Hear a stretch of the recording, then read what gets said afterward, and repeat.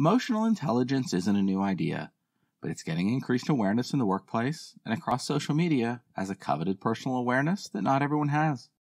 It allows you to read people and situations, diffuse conflict better, and effectively manage your own emotions. So join us as we explore 7 things that might trip up some people, but those with high emotional intelligence don't get bogged down. Number 7. Overthink things. Have you ever laid in bed replaying a particular event over and over? Or maybe you've been texting with a close friend and they go silent, and suddenly you're wondering if you upset them, even though it's far more likely that they're just going about their day. While it's perfectly normal to analyze, assess, and worry from time to time, it can be unhealthy to dwell on something for too long.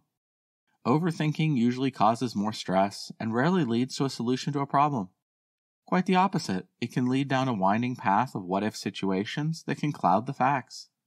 One way we sometimes overthink is by catastrophizing our lives, looking at a situation with an either-or lens and pondering the worst-case scenario.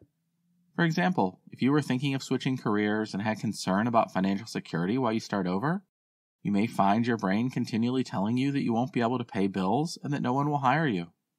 However, those with high emotional intelligence can better navigate these situations, reframing how they think about a problem. So next time you think you're caught in this endless cycle, ask yourself if these thoughts are helpful. If the answer is no, you could be overthinking. Number 6. Gossip. Gossip, spilling the tea, the rumor mill, whatever you call it, emotionally intelligent people avoid it like the plague.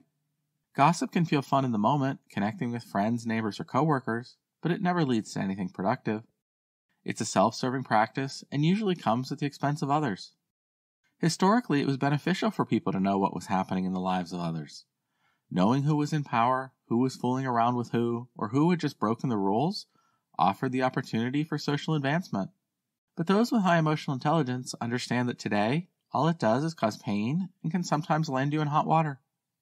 Number 5. Dwell on the past. According to Winston Churchill, those who fail to learn from history are doomed to repeat it. It's essential to look at past events and learn from them, but it can be harmful to live in the past, regretting what has happened. The simple fact of the matter is that you can't change your past, and dwelling on it is usually the result of regret. It's far more beneficial to understand how you can change your approach or response to a situation should it ever rise again. Emotionally intelligent people can better understand this distinction and learn from the past without becoming mired in it. Number 4. Have unrealistic expectations. Have you dreamed of your perfect wedding day? Your perfect ideal body weight or look? Imagine the perfect life partner for yourself. We all like to dream big, but it's important to temper our expectations with a dash of reality.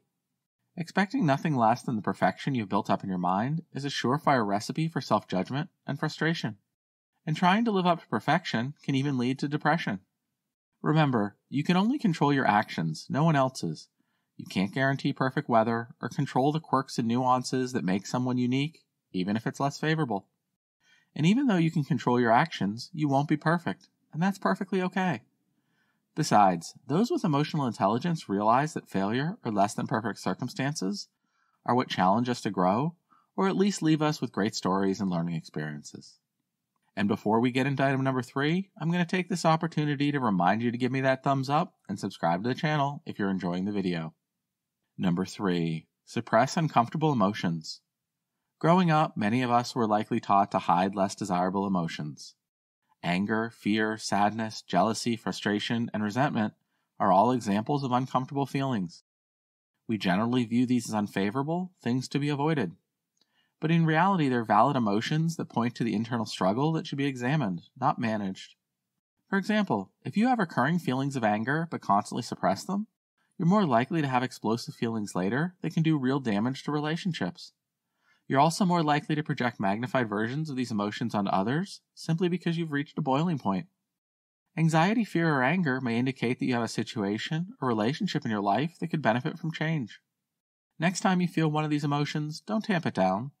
Let it in, sit with it, feel it, and use it to better understand and adapt to whatever situation it's tied to.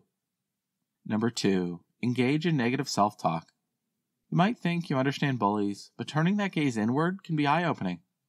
Have you ever written an email or text, made a typo or spelling error, and muttered to yourself that you're stupid or less than for making a mistake in the first place? Believe it or not, we are our own worst bullies most of the time. If you stop to listen to your internal voice, you might discover that you're anything but kind to yourself. Walking past a mirror, you're likely to hone in on every flaw you see within yourself. But chances are you would never treat your friends that way, so why do it to yourself? Be aware of how you treat yourself and start making minor adjustments. Try daily affirmations or correcting yourself and finding things to compliment yourself about.